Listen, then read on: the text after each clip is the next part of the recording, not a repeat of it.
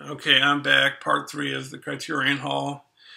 I think this is going to cover it. We'll see. Okay, so let me get back. Here's another film of director. I have a box set of his, and I have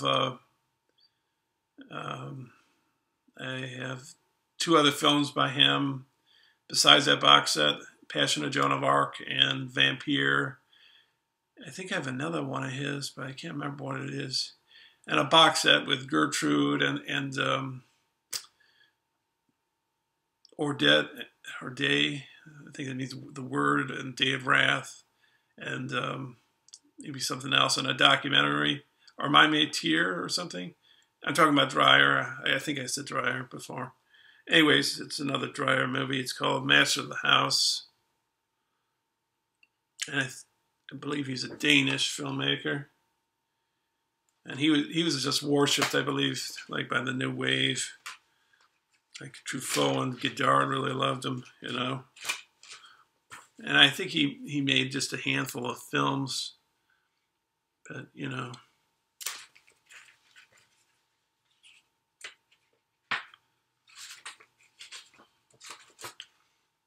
I think he's very simplistic, not in a bad way, just, you know, oh, that's kind of interesting. See, you have a kid in the corner here, and then you turn the page, and it's a guy in the corner. You know, so some thought in that.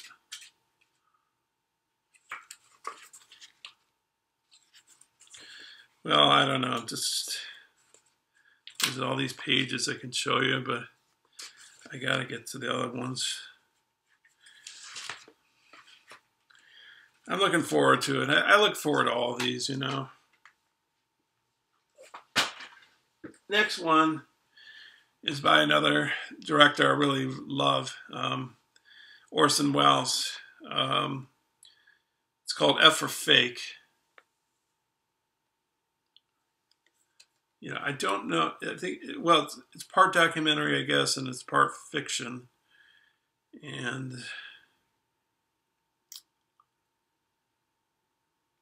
I think Orson Welles directed this movie. Commentary, introduction by Peter Bogdanovich. Talk show with Welles. Oh yeah, I looked at a little bit of this with the talk show. He was talking. I think another guy in the talk show with him was Oliver Reed. Unfinished projects. Art Forger, 60 Minutes interview.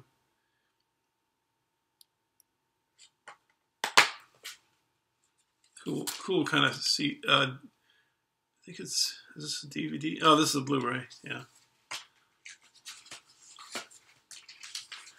There you have a photo of. I think it's a photo. Yeah. Orson Welles there. Everything in this film is strictly based on the available facts.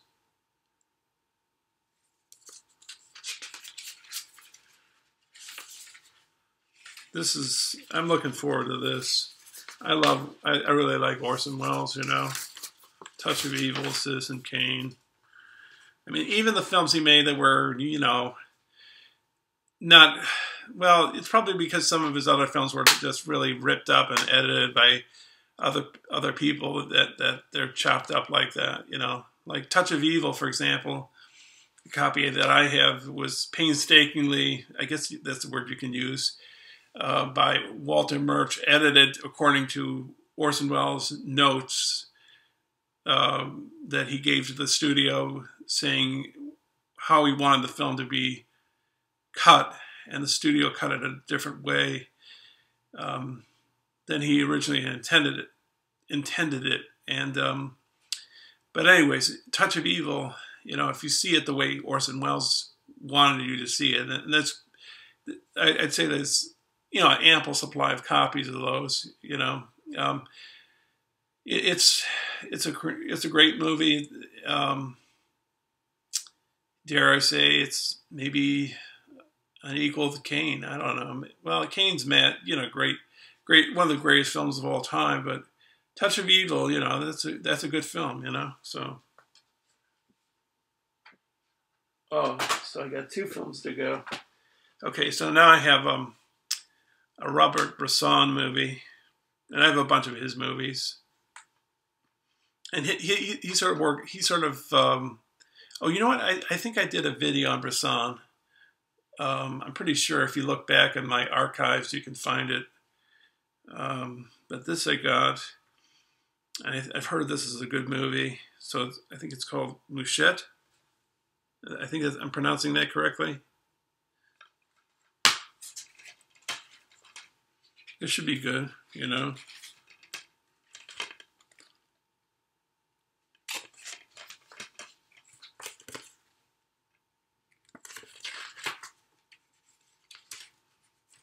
And I guess like with Dreyer, he's very simple, maybe. Maybe that's kind of a disarming compliment. Maybe there's more to it than that. I don't know. And last but not least, and I did. I done a video on Hitchcock. So I don't think I have this. That's why I bought it. It's a Blu-ray. And well, it's Hitchcock's Foreign Correspondent. I'm looking forward to watching this. I love Hitchcock. I have a book on Hitchcock. Well, I have more than one book.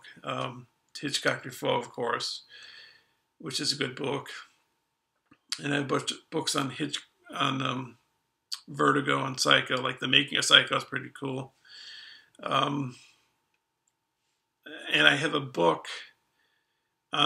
another book on Psycho that really gets in deep with, you know, essays or like really critical, deep analysis of what it's all about. I really like to read that. But that and another book about Hitchcock, a biography of him, which is really big, you know, really big, thick tome.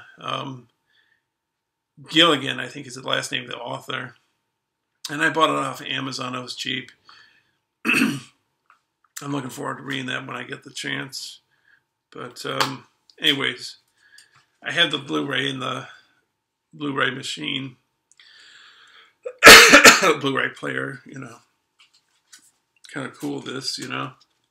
These words. Shoot over to Amsterdam immediately. Contact Van Mee, the peace conference. Expect important speech affecting European war powers. It's got a nice windmill there.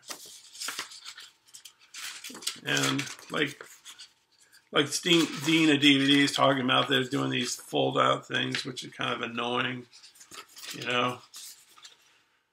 I mean, it's not terrible that they're not, I mean, that they, you know, they're putting an essay in, I guess, and that's kind of cool, but I like the booklets more. And, visual effects analysis by, well, I said the word analysis, but Craig Barron. He used to work, I don't think he works there anymore, but ILM. Hollywood Propaganda, World War II. With writer Mark Harris talking about that. I've seen him at the Burns. He does an Oscar talk with Janet Maslin every year at the Burns, and I've gone to 2 of those. And one of his books that he wrote, Pictures of a Revolution, which is about the Best Picture race in 67, 68 or whatever, Bonnie and Clyde and The Graduate and Dr. Dolittle and or the other 2 movies. I can't remember, but I listened to that on CD while driving, book on CD, and I thought it was fascinating and just great Hollywood history. But getting back to this, so interview with Dick Cavett, which I've been watching. I haven't watched all of it, but I've watched some of it, and it's pretty cool. You know, him talking about his techniques, radio adaptation. A Life magazine photo drama by Hitchcock. Trailer.